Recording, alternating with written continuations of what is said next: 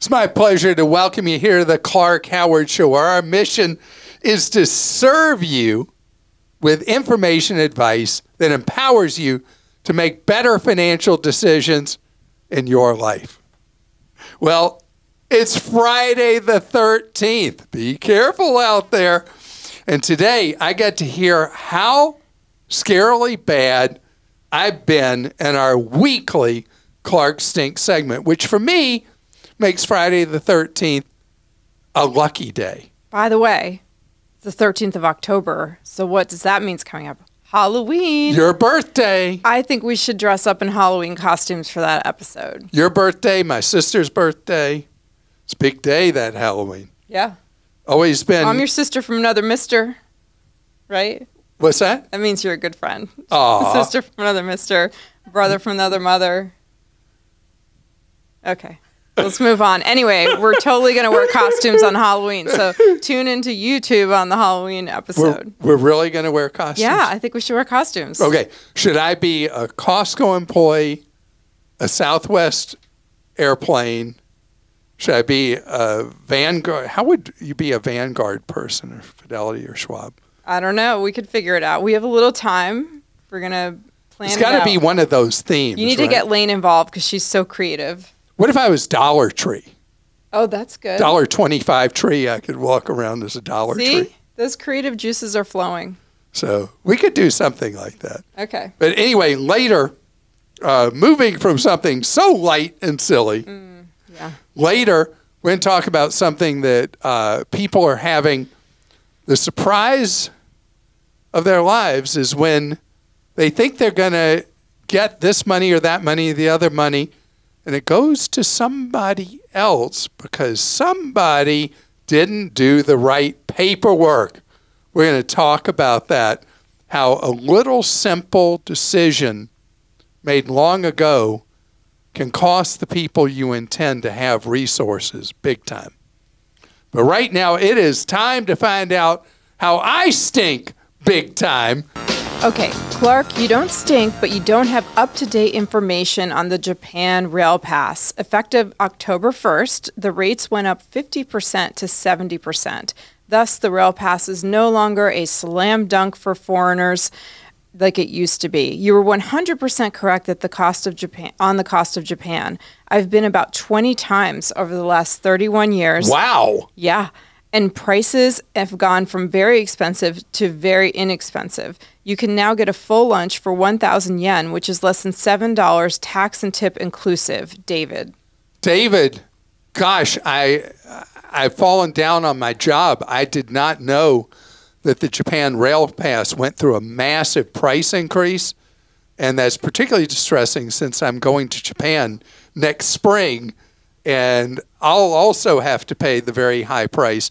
But it's amazing how it went from being Tokyo was by far and away the world's most expensive city at one time, and now Tokyo is still a costly city, but nothing like it was in Japan. Is a bargain destination, dare I say. Wow.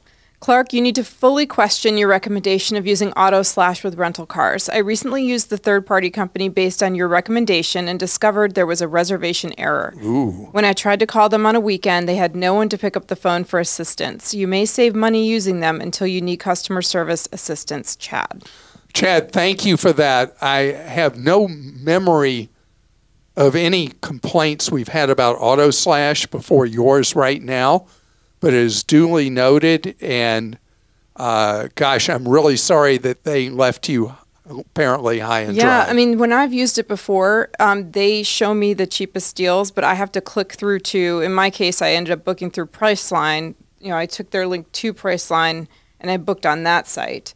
So I don't know if maybe they booked on another, they said third-party site. So, right. Yeah. Okay, let's go to this one. Sir Clark Howard, I regret to inform you that your opinion of the anonymous writer from California's email explaining that their insurance salesman neighbor had hit their parked car but wished to go through insurance for an estimated $325 repair was very, very smelly. And they wanted to know, why would someone in the insurance business do this to avoid such a minor cost? You stated they weren't missing anything. Well, they were most likely following their insurance company policy, as many insurance companies have fine print about reporting all incidents, and if they were to find out you did not report an incident, you could be dropped as a client, which in return could cost even more than paying for a claim. I recently found this out after reviewing my own insurance policy after I was rear-ended and having the other driver offer to write a blank check to pay for repairs. Long story short, I declined their offer. The vehicle was deemed a total loss by insurance. The good news is that no one was injured, only my wallet, as I'd put thousands of dollars in repairs into the car in the past 2 years, and I planned to keep it for many years to come.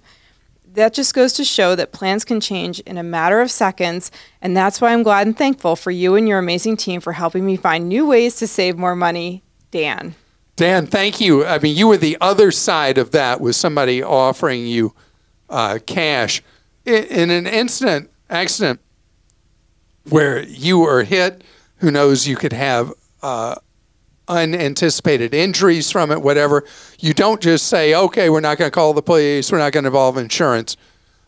In the case of somebody hitting a parked car with small damage, I understand what you're saying about it potentially being against the policy, but the insurer would actually be happier if somebody just gave somebody some cash in that case, no harm, no foul, and went about their business, I would think.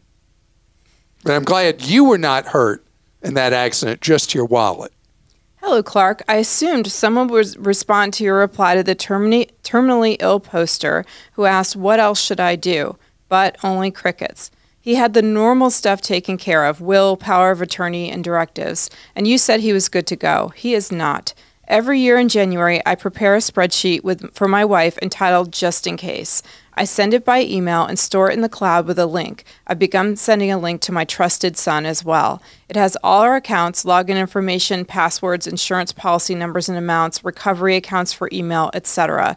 It is password encrypted, but that may be a little much to ask average users. The crucial information was missing from your advice, and the person needs to make sure this info is available for the time when he is no longer able to provide it. You've covered this before, but you dropped the ball this time. Smelled like a Halloween pumpkin left out on the porch until Christmas. Tony. Did you write the thing for Tony with the Halloween theme, since you love Halloween theme? Tony, thank you. And as I've mentioned before, I update the list for my wife every 90 days. At the end of every quarter, I give her any changes with our finances or accounts or anything like that. And it's really important because somebody will be grieving losing you, and in addition, having to figure out where accounts are and all that. Ugh, that's a lot to deal with. I've noticed a lot of websites no longer give the option of not accepting all cookies. There will be something that says we use cookies to optimize performance and a button to click that says OK. I've started closing that window of the browser, and if it's not something I really need to do, I'll go to that site on the Brave browser. I would like to be given the option to reject marketing cookies. Thanks, Clark, and you usually smell great, Amy. Amy, thank you. And how did I stink on that? You were one? talking about how you're offered to accept all cookies, or remember the pop-ups? Yeah, I'm getting more and more of those. Are you too, where you get the choices? And the Brave browser we never talk about enough is how good it is for protecting your privacy, your information. And these smaller browsers out there, like DuckDuckGo has its version of a browser too, people really don't seem to know they're there, or if they do, they don't get around to using them. And overwhelmingly, people are with Chrome. And these other browsers provide so much more privacy to you than what you're used to. And I know that people kind of have given up on the privacy thing. Don't. Clark, your recent discussion about checks and how risky they are to use does not take into account the fact that many service people only take cash or checks for payment. Think about whenever you have someone performing a service at your residence, like a handyman, lawn service, etc. These are many times sole proprietorships or small companies that are not set up to accept credit cards for payment. I think checks will be around longer than you think, Vince. Vince, thank you. if you are working with a vendor like a small business person who wants to be paid only by check, then if they're coming to your residence or to your business to deliver services, hand them the payment, hand them the check. Do not mail it. The big problem that's happening with checks overwhelmingly is that they are truly not being lost in the mail, they're being stolen in the mail. Clark, thanks for what you do. I'm a longtime listener, but I'm tired of hearing you obsess about credit scores and chasing credit card points like they're going to make people wealthy. It seems like that's all you ever talk about. People don't get wealthy chasing credit card points or credit scores. Banks must love you. Help people by taking them out of these traps and talking them out of these traps. And please stop giving your typical excuses for doing this. Debt is the enemy. You need a large dose of Dave Ramsey. Yes, what he preaches works and gives hope. What you do doesn't. Christa, please have the courage to read this in its entirety. Donald. Donald, thank you. And I appreciate you writing it. I don't know why you thought we wouldn't read that. I don't know. I would have read it. Yeah. Yeah. So where Dave and I have disagreed all through the years is I have no problem with people using credit cards who use them as a payment system. Dave Ramsey comes at this from such a different perspective because he, as he talks about all through the years, he personally went bankrupt. And so he's really into tough love for people who've lived a debt-based lifestyle. And so he has his firm lines that are part of how he gets people to get control in their lives. And his audience very much is geared towards people who've had debt troubles. Our audience is not.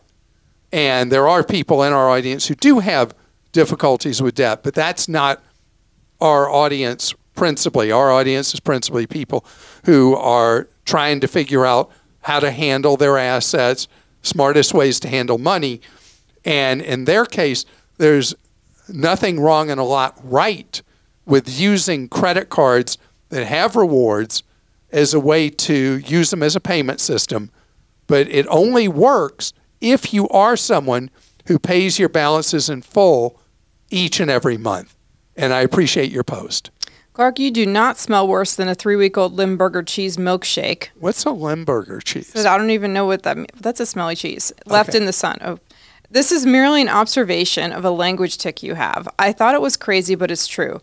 You seem to never say the word car. It's always vehicle. What's the deal with that? Is car some kind of low-rent word? Even a second or third reference in a sentence will have you using vehicle over and over again. Consumer Reports, a favorite of yours, has never each spring published their annual magazine about our four-wheeled friends and called it anything other than what it is, the new car issue. L'chaim. P.S. In 2006, Disney put out an animated movie called Cars. It did $462 million in worldwide box office. I bet they never considered calling it vehicles for a second. Bradley. Bradley, thank you. Okay, so where'd that come from? People used to complain that I would refer to cars, and most people drive SUVs, crossovers, or pickup trucks. So I just adopted it as a new word. They're cars, you're right, or automobiles, or whatever. But vehicle became kind of like the default that I used so that I wouldn't offend people who don't like cars. And there are a lot of people now who don't like passenger cars. They like these various other types of vehicles. And I drive a crossover. I drive a Tesla Model Y that is on a car platform. It was originally used for the Model 3, and it's just a car that sits up higher, has kind of like a bubble roof, looks like half an egg, and it is a crossover utility vehicle, and it is a car. So thank you, and Bradley, I apologize for working your last nerve, calling cars something else. And Sally and Lightning McQueen really were attracted to each other in that movie. Clark, this isn't a major stink. However, you need to stick to clean the bottom of your shoe. You need a stick to clean the bottom of your shoe. Looking right warn now. people to look at a picture of what their prescription should look like and compare it to what they receive from the pharmacy. Most prescription drugs have a series of letters and or numbers stamped in or on them. You can look up the drug online with this information and get an accurate description of what the depiction of what the drug is. As a bonus, it will probably show any adverse side effects. Keep up the good work, Sean. Sean, thank you. I also heard this from a pharmacist after that aired, saying the same thing, that I was giving antiquated advice, saying looking for a picture of the med, that you just look up the code on it and you'll know that it's what you're supposed to be taking and that you were not accidentally given the wrong med. For those of you who missed that episode, there are 5 million prescriptions just in California alone in the last year where people were given the wrong script and with potential life-threatening or loss of life consequences.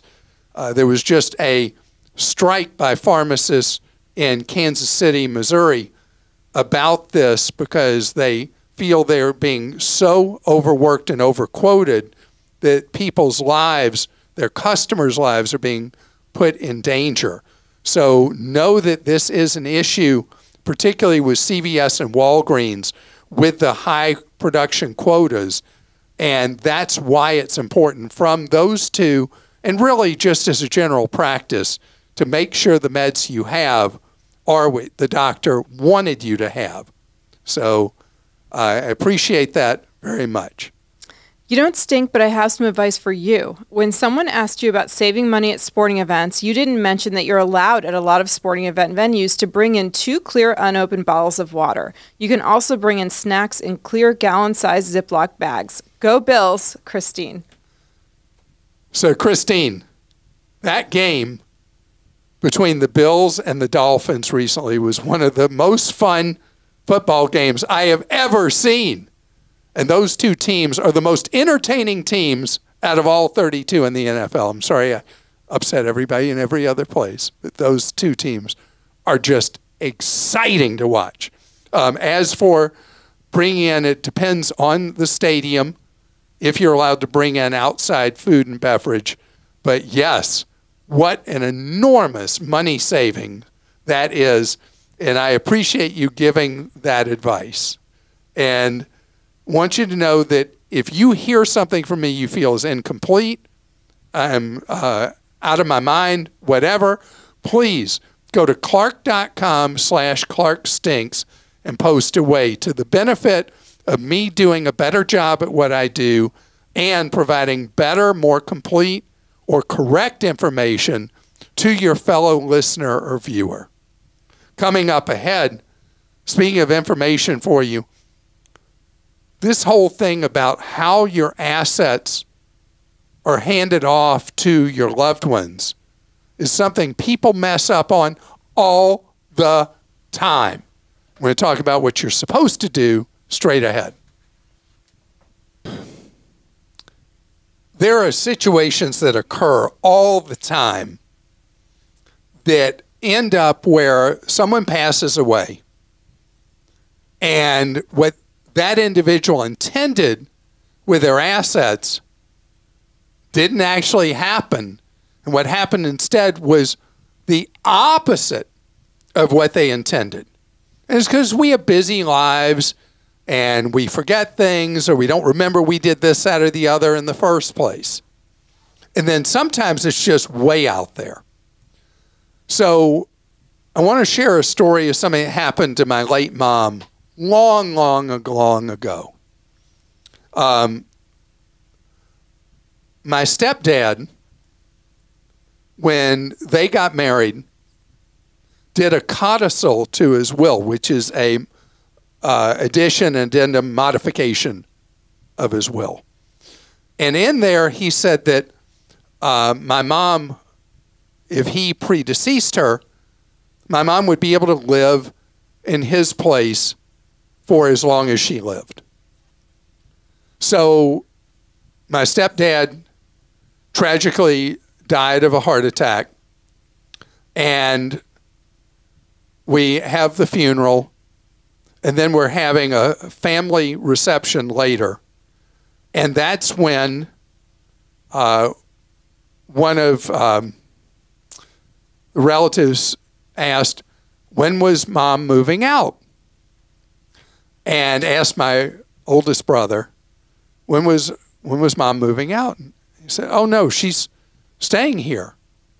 Our stepdad put this codicil that she could stay the rest of her life. Well, for tax reasons, the property had gone into a trust, which meant that the will no longer mattered at all, because the trust predetermined where the value, the ownership of that property was going to go. Bam.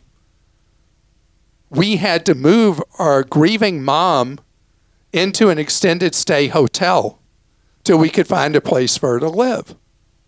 It was not just our mom. One day I got a knock at the door at our home, and a neighbor who I didn't know well, lived 3 doors down, was crying. Her husband had just died, and she found out from her stepkids that she was being evicted. And it was a similar kind of thing. There was a trust for the home.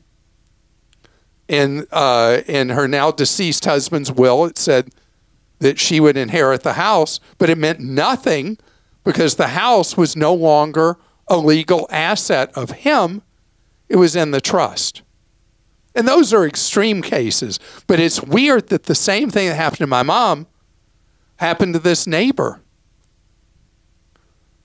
It was just terrible. I mean, for a widow to already be grieving and then have no place to live, too. I mean, my goodness. That's crazy.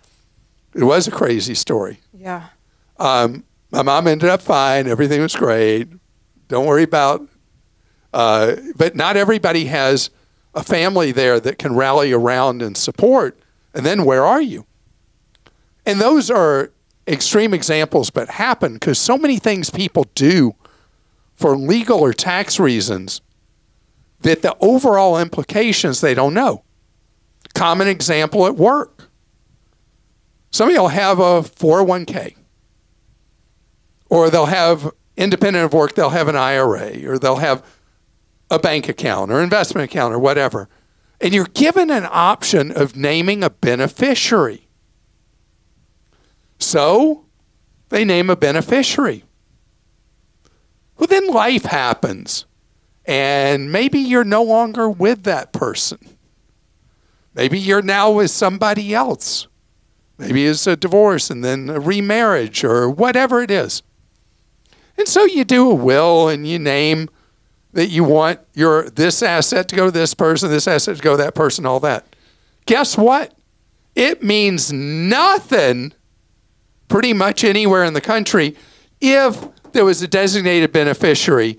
That is superior in almost all cases to what's in the will.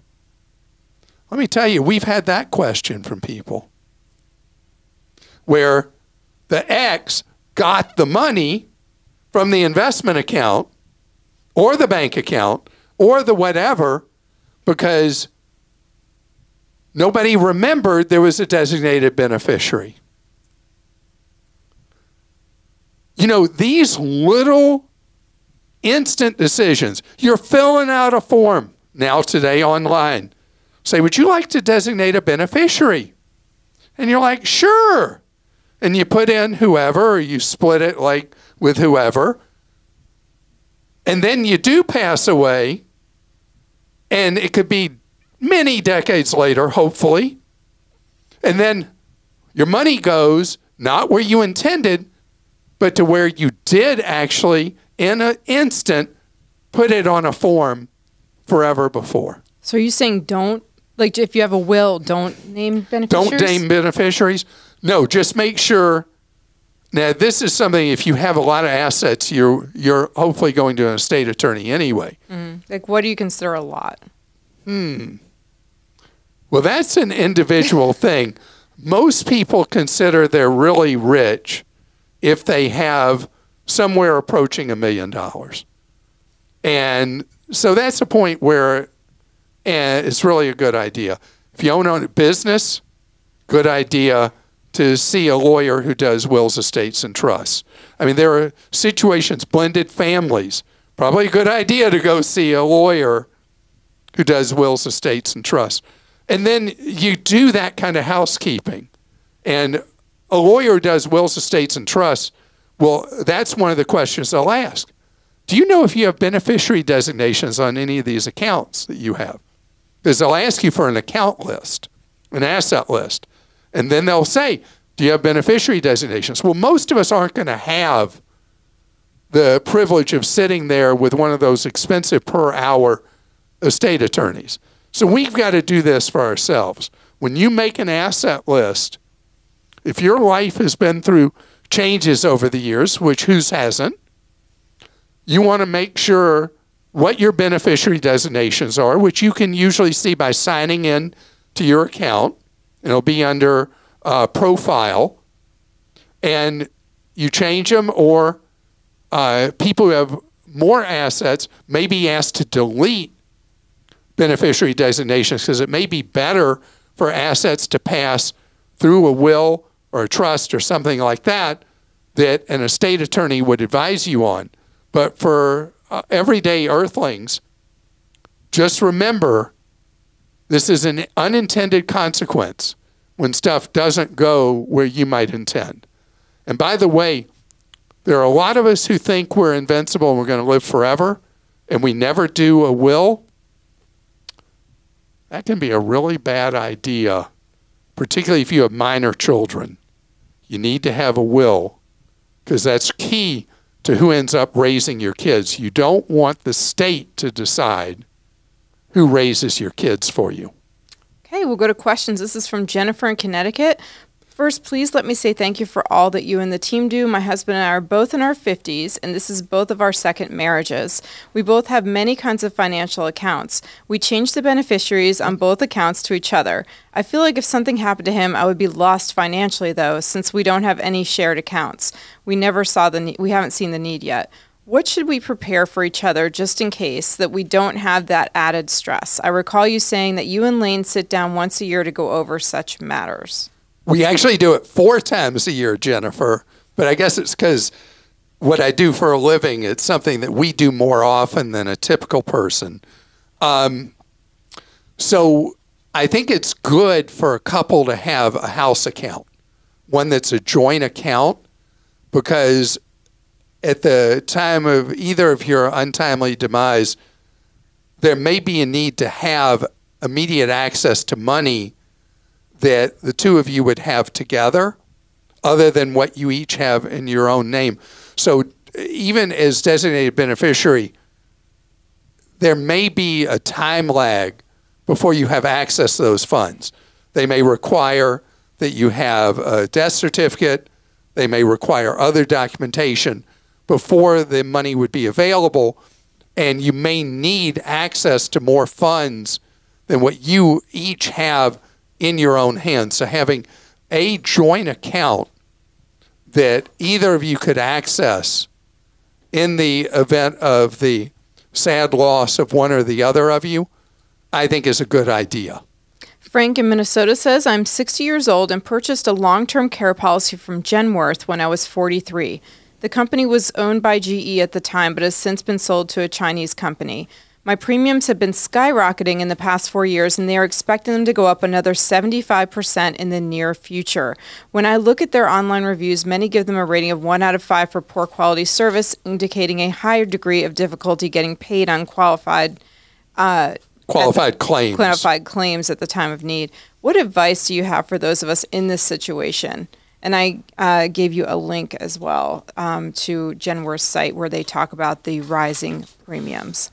Oh, I don't need to read their site.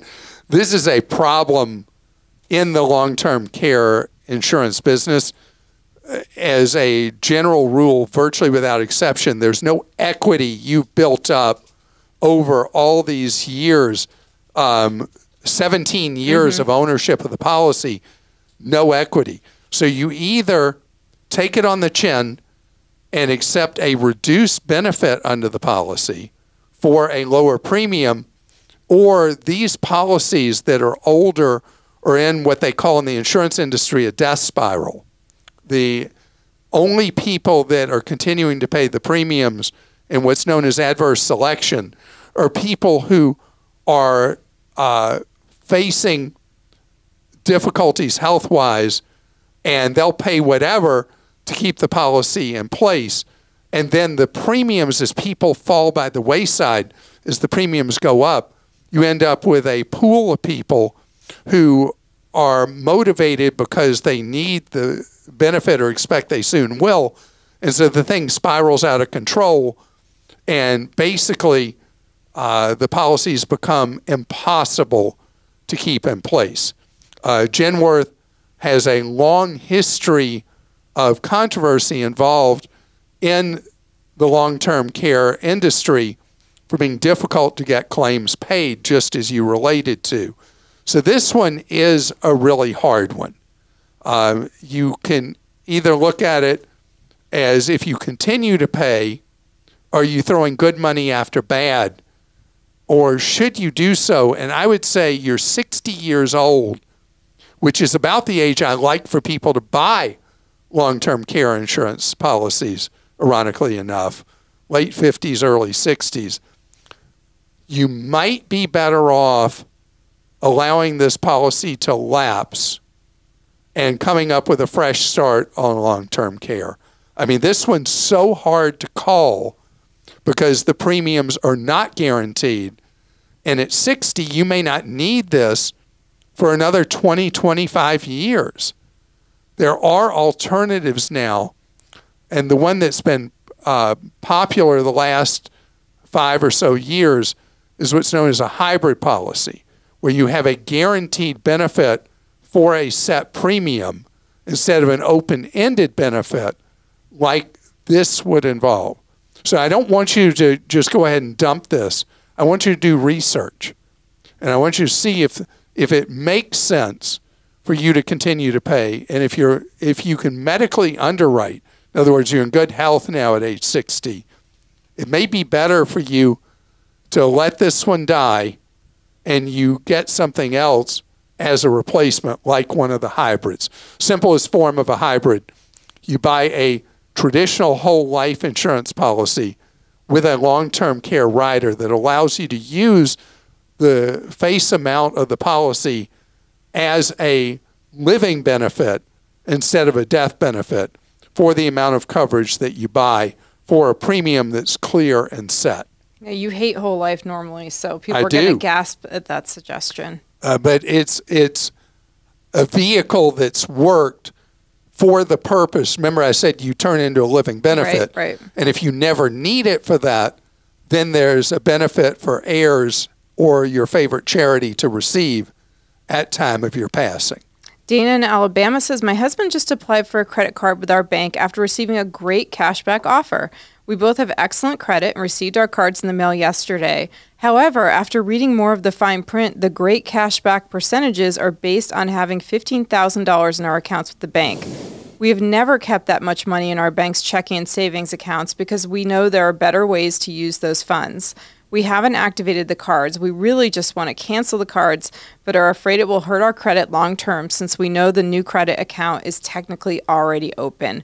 What is our best option? So is it Dana or Dana? It's D-A-N-A. D-A-N-A. I assume Dana. It's usually Dana. Dana or Dana. This is such a bait and switch. I think I mentioned the other day there's a bank that's offering these great rates on CDs, but it turns out you only get the great rates if you have $5 million. Oh, man. Can you believe that?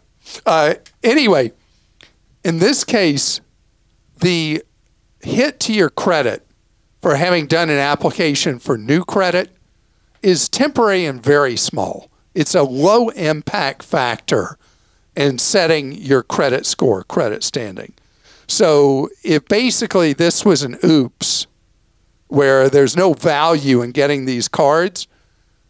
If they have no annual fee, you could just let them sit and not use them. And then you have that available credit in your mix. Or you could go ahead and just cut your losses, not activate, not have the account.